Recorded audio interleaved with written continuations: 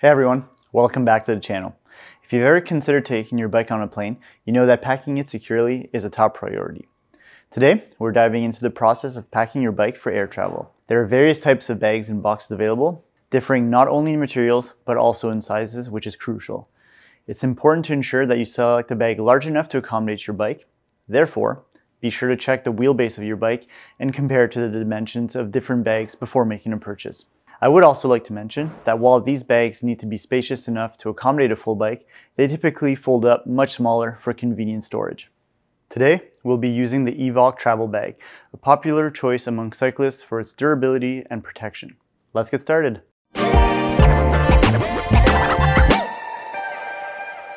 First things first, make sure you have all the necessary tools and accessories. You'll need a pedal wrench, quick link pliers, and Allen keys. Oh, and don't forget to remove any accessories or components that could get damaged during transit. Step 1 is to remove the pedals.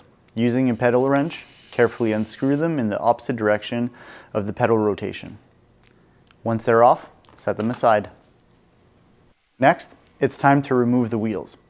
Loosen the quick release skewers or through axles and carefully slide the wheels out. Don't forget to deflate the tire slightly to prevent any pressure related issues during the flight.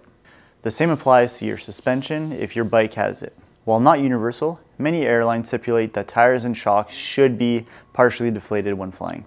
Although not necessary, we suggest removing your chain and derailleur, which can then be attached to your frame using an old rag and a Velcro strap.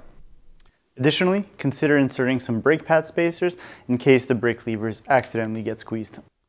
Next up is loosening the stem bolts and carefully removing the handlebars.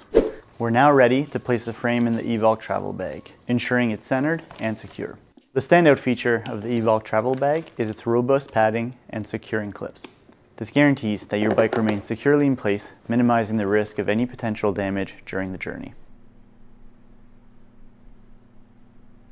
If your bag or case lacks sufficient protection, feel free to wrap the frame with protective material. Bubble wrap or foam padding works well to prevent scratches and dings. Before sealing your bag, make sure to add the parts you've removed from the bike.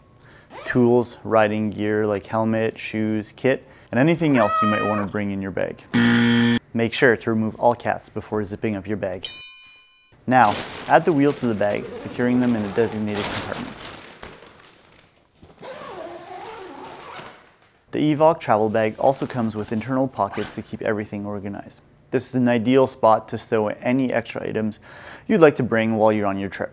Once everything is snug inside, zip up the bag and make sure it's securely closed. Before heading to the airport, take a moment to review airline regulations regarding bike transport. Some airlines may have specific requirements or fees. I also want to mention that if you're in the Ottawa area and not quite ready to make a bike bag or box purchase yet, you can rent travel boxes directly from us here at Full Cycle. More information about our bike box rental can be found in the description below. And there you have it. Your bike is safely packed and ready for air travel. If you found this video helpful, give it a thumbs up. And if you have any tips or experiences with packing your bike, share them in the comments below. Don't forget to subscribe for more cycling tips and travel adventures.